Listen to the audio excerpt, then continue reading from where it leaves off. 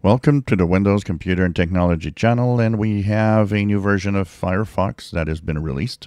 Firefox 132 is now the new version for this browser, and I think it would be interesting to see if it can pick up some market share from Google with some of the changes coming at Google and the extensions that block, that have some ad blockers not working.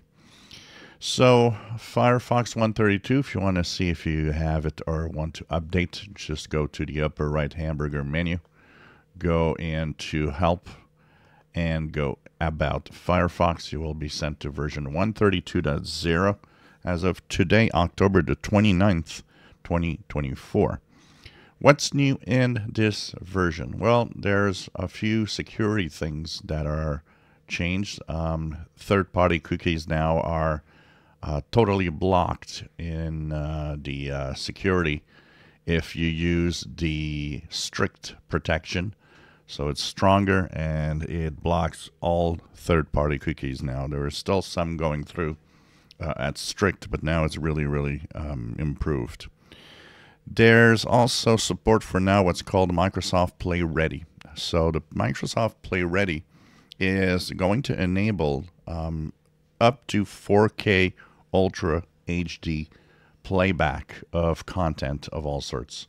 So that means if you watch Netflix or any other type of content generation in video form will actually be able to now really go into its full quality of 4K, and it will do so by also reducing the consumption. There will be less power for the same amount of detail taken from your PC.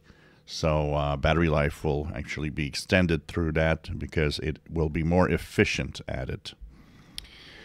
There's also a few little things that have to do with the richness of color that WebGL will produce. So when you go to a website, you will have some better quality colors and a wider amount of colors available for everything, for all the content, the web content, basically.